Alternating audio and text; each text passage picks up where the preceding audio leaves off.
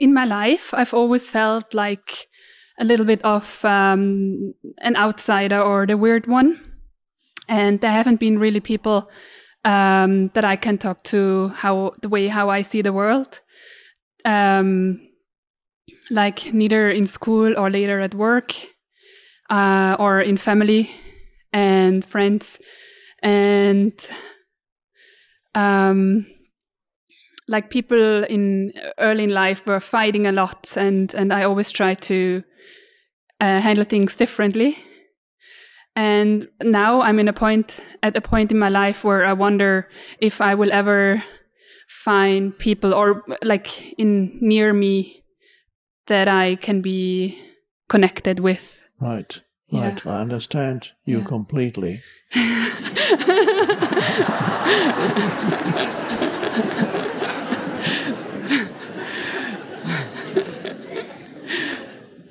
There are probably quite a few people here you can connect with. Yes. But of course, after our event here, all these people here become dispersed again throughout the world.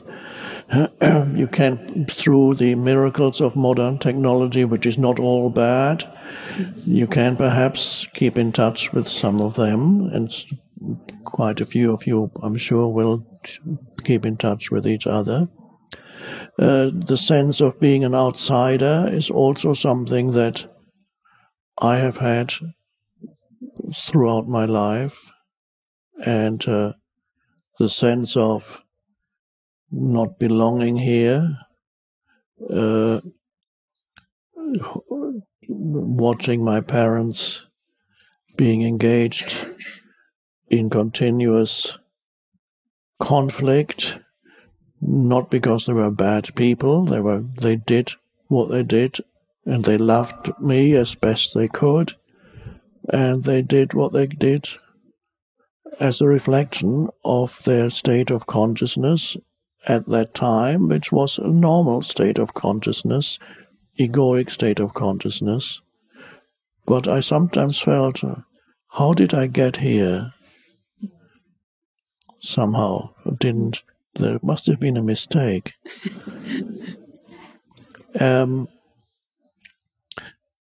It's often outsiders,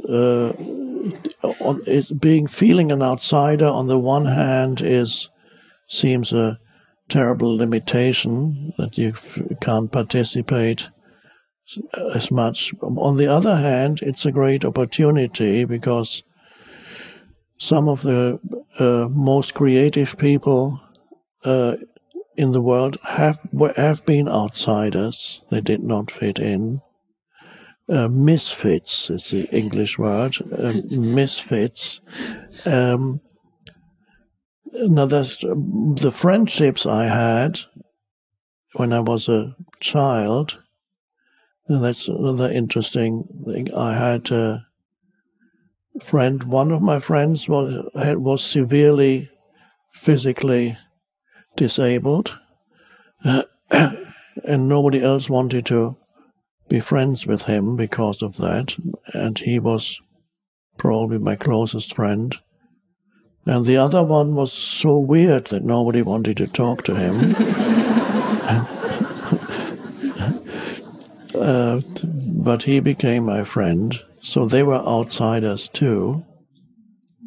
And but the interesting fact here, as you know, I couldn't believe it when they told me that there are people here from 70 countries. It seems almost unbelievable, but it's true. I saw the list. 70 countries. And you may find, I'm sure you will find, quite often, you can feel a bond, or you have more in common with many of the people who are here than you have with your own people in your own country at home, who are not going through any spiritual awakening, who are still totally conditioned, 100% conditioned by their culture. So you feel a connectedness here with other humans that transcends culture and conditioning and all this silly political stuff.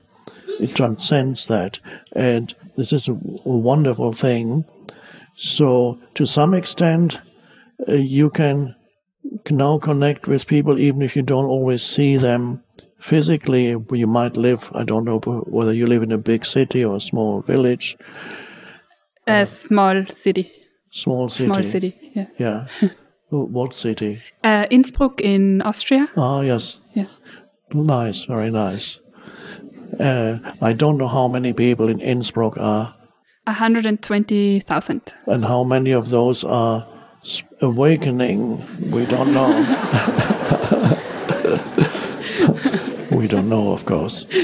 But this helps, I believe, being here and feeling you are not alone. You are connected. So this should be a help. For the rest, you just have to accept that this is how it is. And no matter how hard you try to fit in on the normal level, you probably won't, not you have to. So I know there are many people here who feel that, and be happy with it. Yeah. But don't make it into some kind of superiority, because the ego can always creep in. Before you know it, there's always a back door, and then the ego is back in. So you could go from feeling bad about being an outsider to suddenly feeling, okay, I'm an outsider because I'm superior. And then, so we have to be careful, don't go there.